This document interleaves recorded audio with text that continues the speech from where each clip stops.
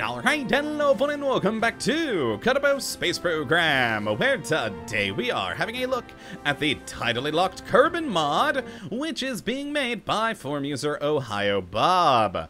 And what this glorious little piece of work looks at into the game is an entirely new Kerbin for you to explore, and as the name does mention, this Kerbin is tidally locked with our system's star, and that is awesome. This mod radically changes the world that we live in this game, and I really like it. It's pretty darn cool. So let's jump on over into the tracking station and have a look at our new Kerbin, which, as you can see, like I said, is drastically changed, with the world basically split into 3 different zones of habitability, effectively, which I think is cool. Stat-wise, though, it's the same as before. It's the same 600-kilometer radius with the same 1G of gravity, and of course an atmosphere for you to lovingly explore, but the terrain is just massively changed. As you can see here, it is just magnificent. I do love the 3 different zones of our new world. We've got the sun-swept, just lifeless desert half over here. We've got the cold, dark, lifeless half over here, with a thin strip of habitability in the middle, which is just amazing. Now, besides, of course, the terrain, there are a lot of things that have changed, but there's also a lot that has stayed the same. Besides just the stats, we, of course, do still have our different launch sites, and they are actually in the same spot as before, but that does mean that the Woomerang site and the desert site are now on the cold, icy, dead side of the planet. Now, if you do also have Kerbal constructs installed, there's a new launch site that's been added to the light side to help balance that out, so you have more than just the one place right here to launch from in the daytime, because, you know, these will never see the sun again.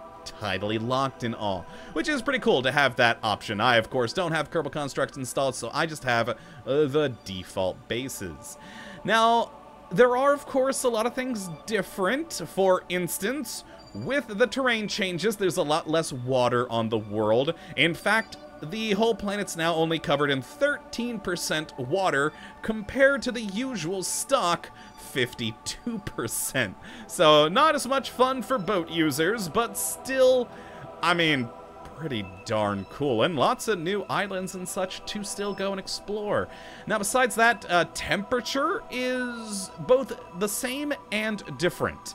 Now, the sort of north to south biomes along the habitable strip seem to be roughly the same, but if you are on the harsh desert side, it's going to be a lot hotter, and if you are on the harsh cold side, it's going to be a lot colder, which is all pretty cool. Along with that, we do get 9 additional biomes for you to go out there and explore and collect science for, and that is pretty sweet. I really do love that.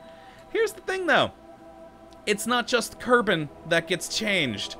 Everything has been changed to one degree or another. Most of the changes are, I don't want to say small because they actually affect a lot, but they're little things. For instance, our sun is now 60% of the mass of the stock one and 14% the luminosity. I don't know why that was changed, but it has been, and because of that, the mod maker did want to maintain the same relative light levels on all the other planets, so all of the planet orbits have been reduced by 37.5%. So our entire star system is much smaller, and because of the smaller orbits, all of the planets go a little bit quicker in their orbital paths, which is interesting. Very interesting indeed. Now, besides just that, we do have a few other changes. For instance, Moho, as well as Eve, are now also tidally locked. Now, as you can see here with Moho, as well as with Eve, their terrain in all hasn't changed. They are all still the same worlds, but they are now also tidally locked in position.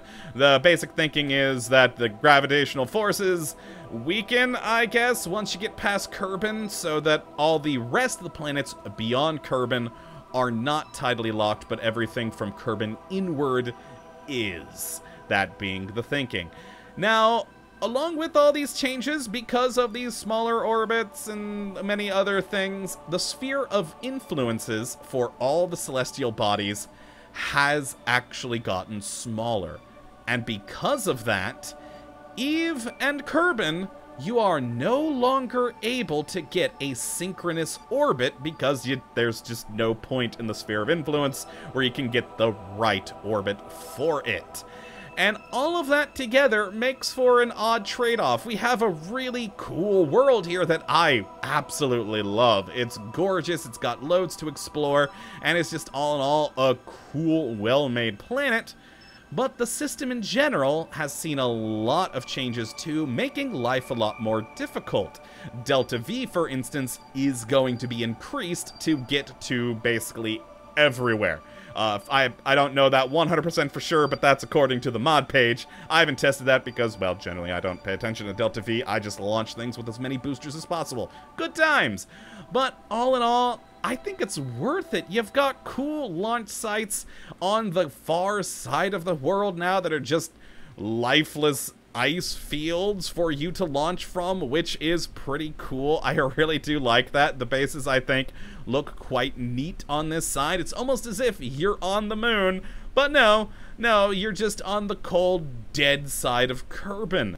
And beyond that, if we go back into the tracking station, we just have such a cool view from this new world. I absolutely adore the look of this entire planet. It is magnificent and adds in a lot of new complexity to your playthroughs, as well as a lot more cool things to explore. Like I said, 9 new biomes for you to go and do science in.